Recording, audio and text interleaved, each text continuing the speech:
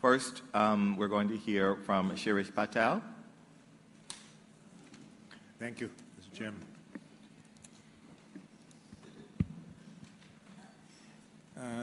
Let me put to you an analogy. I think this is useful because it's a cryptic form of communicating a number of ideas.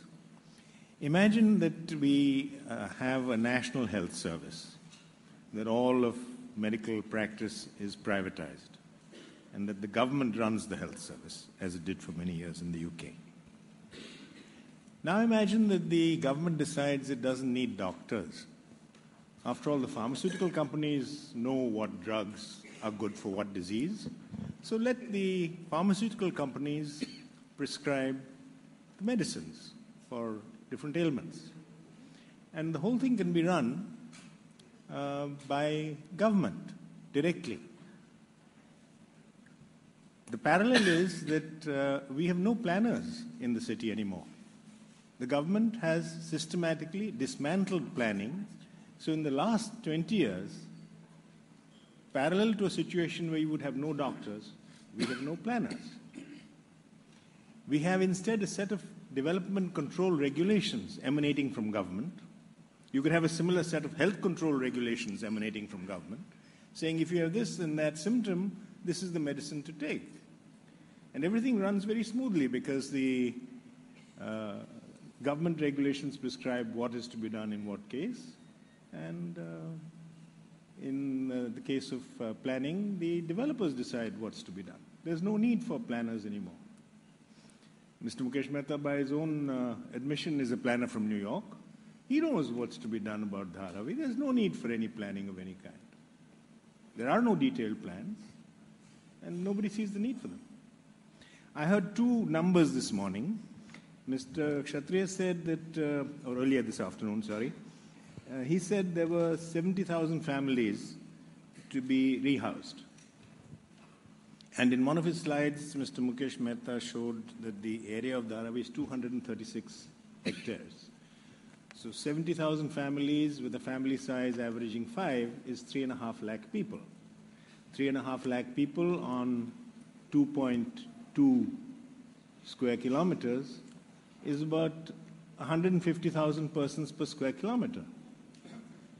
Now, Bhuleshwar Kalbadevi is about 100,000 per square kilometer. It's the densest locality in the world. It's 70% more crowded than its next competitor, which is in Shanghai, which has 55,000. Bhuleshwar has 95,000 or 100,000. And these numbers suggest that we are planning 150,000. That's just the people in Dharavi. In addition, we are expecting to put new construction there, which people will buy, in order to finance the free housing for slum dwellers. I don't see how this can work. Now, on one very interesting question that you raised about government acquiring land around the city. The New Bombay project in 1970, when it was launched, was started with the government acquiring 345 square kilometers of land on the mainland across the harbour. This was all acquired and made government property. What's happening now is that we are selling that land to private owners to establish SEZs. SEZs are zones where they establish economic activities plus housing.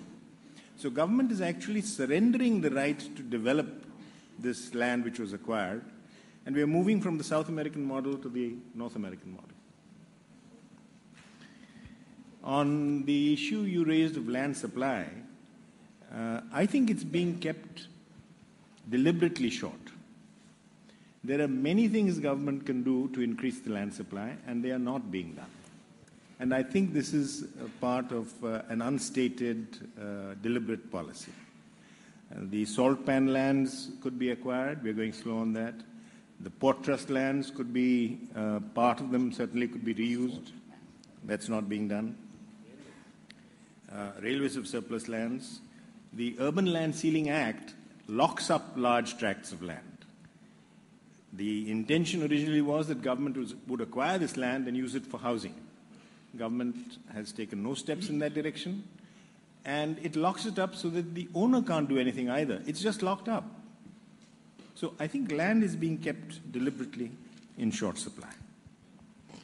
And as regards this FSI 4, this is my last point, you have to look at FSI in the context of the amount of built-up floor space consumed per person. In Mumbai's slum rehousing, it is 5 square meters per capita. In New York, it is 65 square meters per capita. That is 13 times as much. If you have an FSI of 4 in Bombay, that corresponds to an FSI of 13 times that. That is 52 in New York. I think even New York would balk at an FSI of 52. Thank you. Thank you, Sharif. We next are going to hear from our last participant, who is P.K. Das, who is with the Slum Dwellers Organization, Navara Haq. But I also want to acknowledge that you were part of the Bandra Waterfront Center, which is one of the winners of the Urban Age Award for your project for opening up the city to the sea, which is a very ambitious and exciting project. So congratulations to you for that. Please. Thank you, Darren. I have probably just about 5 minutes or less than that, so I just make about, 3 minutes. So I have 5 points I thought I'd make in 5 minutes, but I cut that down. Just quick summary of key issues that I derive from the various speakers and I relate to from my experiences in Mumbai. Very broadly, 2 points. One is, I think these are 2 aspects that we haven't really dealt with or mentioned much, though the second we have, but the first we haven't. I think in a city like Mumbai, it's the housing as a real estate agenda is something that we've really not discussed. We know that the politics of the city, the making of the city has historically been influenced by the real estate interest. And this is something that we need to really understand in the context, particularly in the context of social housing or mass housing, and how the two are opposite to each other in terms of their fundamental interests. And we have been in this process championing since 1991, which is really a very critical turning point for the city of Mumbai. In fact, for the nation, because in 1991 we pledged our support to liberalism, to privatization, and we pursued since then neoliberal policies. And the government put its hands up to say, we are not going to develop, we are going to facilitate development. So it backed out. But what it means by this, and what we see from it happening, is that it's actually facilitating private agencies in depleting public assets. And that's a huge problem right now, because if a representative government, if a state lacks resources, which it could actually hold for social development programs and mass housing, it's stripped and it's sort of pauperized. The state is pauperized. So therefore, I think it's these 2 contexts which are extremely important to understand. And we've come to firmly believe, as housing activists, that the production and supply of affordable housing for the urban poor can only happen through state intervention, through active role of the state government or the national government, and not through private agencies. We've experienced from 91 to now, which is over 26 years, in spite of the private sector taking over dominant role, we have not supplied any housing stock to the market which is affordable for the urban poor. In fact, the government, which through its agencies was producing some amount of housing for the poor, has stopped producing. Why are slums proliferating? Because poor do not have access to housing stock in the city. How to produce this housing stock. And in this process, we have some terrible experiences. As speaking from the experience of the slum dwellers and the housing struggles in the city. We are slumming our city. We are legitimizing the depletion of public assets. We are deliberately marginalizing large sections of the population, frighteningly legitimizing through policies, plans, and programs. And this is what is terrible. If you look at the SRA policy, I consider it nothing but a displacement policy. Believe me, it undermines democracy and democratic institutions. In the 70s, we used to take protests of slum dwellers to the secretariat, to the government offices, because they are our elected governments through democratic means. Today, you know what we're fighting, and with whom are we fighting in our slums and communities are waging struggles? Against private builders, against private corporate companies. That's not democracy. These are the agents. We've completely de-linked our communication relationships between the government and the people. And this is frightening to me. And this is perpetuating social violence. This is perpetuating social unrest in the slums. We, instead of grappling with housing solutions, we are grappling with negotiations and peace in the slums. That's how productive time is utilized by housing activists and movements. So in short, coming back to the last point I'm making, just the last point about what is the solution. We firmly believe, A, that the state government has to intervene, has to play an active role in promoting, A. B, that the state government has to forge partnership with communities. Not partnership with private companies, but with communities, with societies. And in turn, the government and the communities may choose an investor. And the investor could have their benefits through investment into that project as contractors, as et cetera, et cetera. There are many other ways of how capital investments into the housing sector can be benefited through bonds or concessions or tax, et cetera, et cetera. So I think this, in a nutshell, is the solution that we're looking at. We need to recognize the enormous human resources potential that the slum dwellers possess, the skills in redeveloping their properties. And mind you, if you develop the lands on which slums exist, which is, for your information, is just about 8% of the landmass of the city, in which over 60% of our people live, you can actually rehabilitate, rehouse in decent housing, planned housing, which we are all for. We're against slums, we're against slumming, that we can actually accommodate all the slum dwellers extremely well. Thank you. Thank you very much. Please, Ricky Burdett. No, you just, the two issues you end on are very important. One is some form of state intervention, second, a form of partnership. You're an architect. You won the prize yesterday with a team. You don't mention space. Is it irrelevant? Yes, well, it's the detail. One of the detail.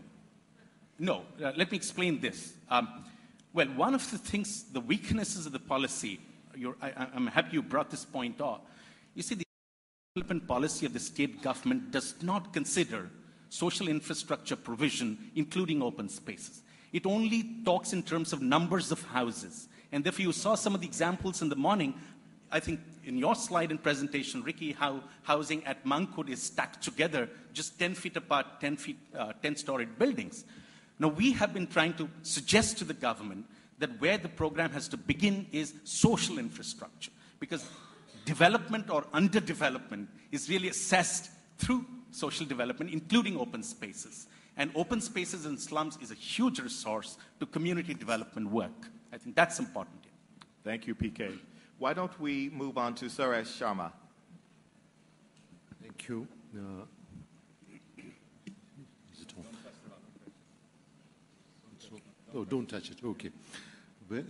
It has been for me a very instructive experience, and I know in the 5 minutes that I have, I would not be able to do justice to the range and richness of what I heard. May I therefore begin with some propositions stated as a paradox about the city as a human form and inequality. If I may reverse the phrase of Saskia Session about the territorial movement, I was struck because the momentariness being associated with territory is a remarkable shift, because territory is generally, in human language, the kind of final locus. But it does tell a certain story about the movement of in modern civilization and modern cognition. So I want to talk about the cognitive moment, the present cognitive moment, in terms of from which we are looking at the housing for poor. And in that I wish to underscore one fact that I think possibly for the first time in the last 200-300 years, the word change in the context of climate change is used with a degree of acute apprehension. And this is something remarkable because if one looks at utterances, if one looks at discourse in the last 200 years, change is a word valorized in almost all contexts. And the fact that now in the context of climate change, it is used as a kind of a disturbance which has to be coped with, I think has significant implications. City, it was said by many participants, is an escape, is a movement towards freedom. But this movement towards freedom is increasingly happening in a situation where inequalities are mounting.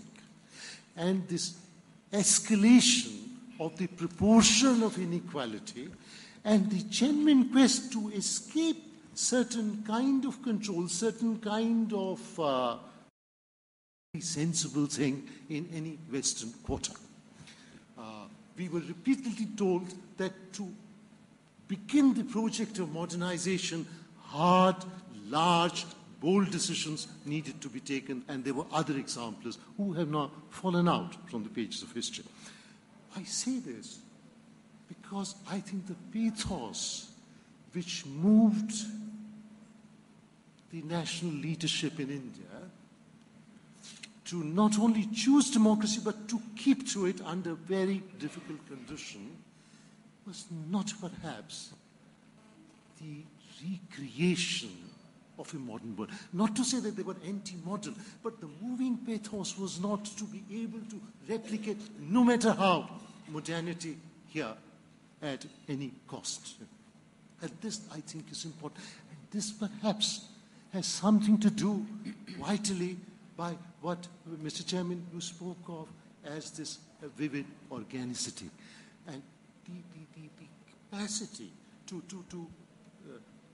retain, the capacity to nurture this organicity, which manifests, for example, in moments of breakdown when Bombay was flooded and the state was nowhere in evidence, has something to do with the possibility of dignity, dignified inclusion. It may not be absolute equality. I'm not talking about absolute equality. Can I take two more Thank you minutes? very much. It's very helpful, Suresh. I thought I would say 2 more minutes. Rahul, please. Sorry. Can you give me one sentence? Just one sentence. Of course. One sentence. I'll yield to you for one more sentence.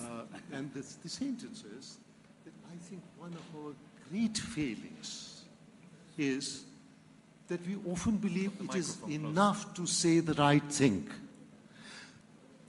And we have often failed to do the right thing, even when we know what is the right thing to do. So the role of the state in India as a regulator, as a custodian of the law, as a force which can see that the different players, including the corporate players, do not transgress the law, has to remain at the very center of things.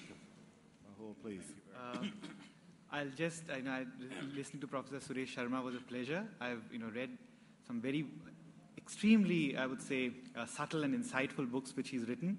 And I'm going to actually refer to a very interesting episode in one of his stories on tribal identity in India. This sounds completely out of context over here, but it may not be so. He talks in, about a particular community in central India, which were traditional ironsmiths. And with the coming of the railways in the late 19th century, these traditional tribal communities which worked with iron simply loved the idea of the railways. They responded very positively. They could understand the idea of modernity very well, translated through the idiom of iron. And of course, the colonial government, sort of dismissed this entire experience altogether. And in fact, their own traditional occupation was banned. Now, this is, I think, a very, very interesting anecdote, and it's very sort of something which I just thought of right now because I heard Professor Sharma, and it reminds me of what's happening in Dharavi right now, that there is an entire wealth of experience as far as building is concerned, which is already embodied in Dharavi. The residents themselves for the last 40 to 50 years have sharpened the skill. And right now we are just replaying the colonial gaze by simply saying it's not important at all. And it's very easy to use a language of modernity right now and simply evacuate the space, much in the way we have done in the last 200 years.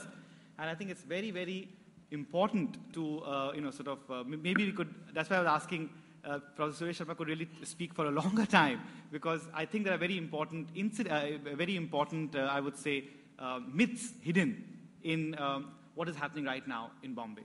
And for me, there's nothing more to say besides what we've already said in the presentation which Matthias made about the idea of form, the idea of the city, the idea of planning. I just wanted to respond to Shirish just by saying one more thing, that while it is true that the language of planning is something which has been completely taken away from planners, it's also important to know that there's a whole history of the way in which planners have taken away the act of planning from the people themselves. And if there is a certain negotiation which has to be done, it has to be done both ways. The planners have to come in between the people who are also planners, and then, of course, negotiate with the state. That's all. Thank you.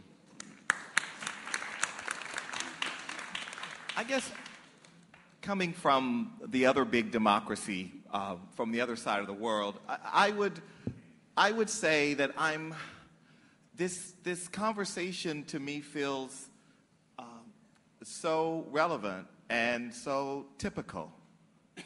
And what I mean by that is there is this undercurrent of what we call colloquially in America hemming and hawing and wringing our hands about government.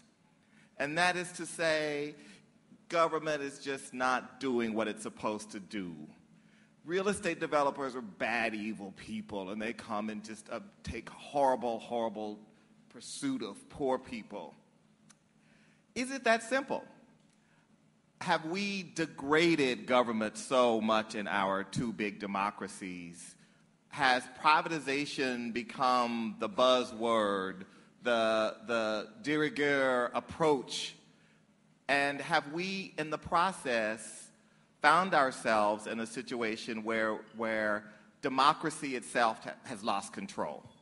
That the normative idea behind both I think, of the democracy of the United States and India was this notion that government was owned by the people, and that through the brilliance of participatory democracy, we would perfect this notion that more people would be included, that opportunity would be broader and more equitable. And today, I think both of our democracies find ourselves challenged by that aspiration. And I think some of the conversation today manifests that challenge. So I don't think it's as simple as saying that government is incompetent and inept and that private developers are simply trying to exploit the poor. I think it's more complicated and far more nuanced than that. But I could be wrong. What?